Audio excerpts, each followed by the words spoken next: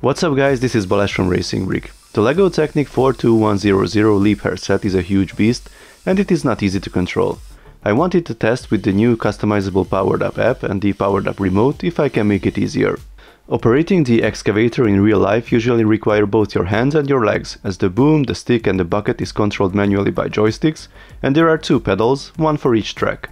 To make this possible on the LEGO model, the set has a quite complex control profile in the Control Plus app. You need to do everything with your fingers here, so there are joysticks, sliders and buttons, and since they are all virtual, you really have to look at the screen during playing to know where are the controls exactly. You can make this better with the true tactile feedback using a gamepad. I showed you in a video earlier how to set up a control profile for the set in the Brick Controller 2 app, so you can control the excavator with a gamepad. I think this is a much more convenient method, but it only works with a gamepad and you lose the feedback information from the app. I think the best solution would be to have physical buttons for control, but also some virtual elements. For this I used the Powered Up app to set up a custom control profile, but I added the Powered Up remote as well. Unfortunately, LEGO does not have a remote with proportional joysticks yet. I really hope this will change in the future. The Powered Up app already allows some customization, but the elements cannot be scaled yet, therefore I could not add all the gauges I wanted to. I was planning to show speed and also the roll and pitch data from the hub like the original profile, but with a single gauge I chose to display the speed. There are two big joysticks to replicate a similar behavior like on the original profile, but to control the tracks I use the buttons on the remote. This simple setup allows me to control the joysticks with my thumbs and use the buttons on the back at the same time. In the original profile there are two extra buttons besides the sliders for the tracks, they open and close the bucket. I added this function to the red buttons on the remote, therefore I can fully operate the excavator without really looking at the screen.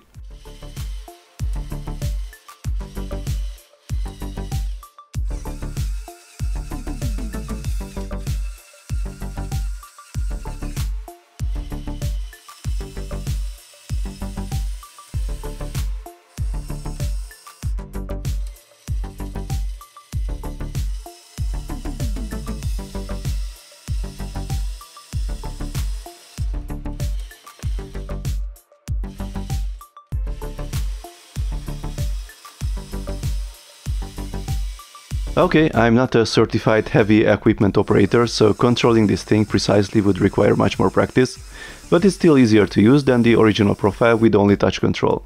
The code behind it is not too big, the operation of the buttons was a bit complex, but for the motors controlling the boom, the stick and the bucket, the setup is pretty simple. There's no calibration this time, so the motors won't stop at the endpoints.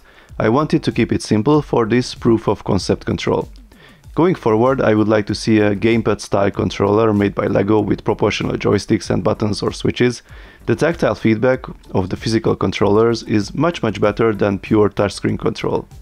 With a setup like this, it would be possible to use the physical controls without constantly looking at them, and use the screen as a display for the different gauges if needed. Alternatively, the Xbox and PlayStation controller support of the new Mindstorm set could be implemented, but unfortunately currently that one is not as good as I expected it to be. I will do a separate video about that later. So let me know your thoughts about this setup, please tell me if you would like to see a detailed tutorial about the coding and what additional features would be nice to implement. If you like this video then please give it a thumbs up, you can also subscribe and tap the notification bell if you don't want to miss my Technic reviews and other LEGO RC videos. See you next time, bye bye!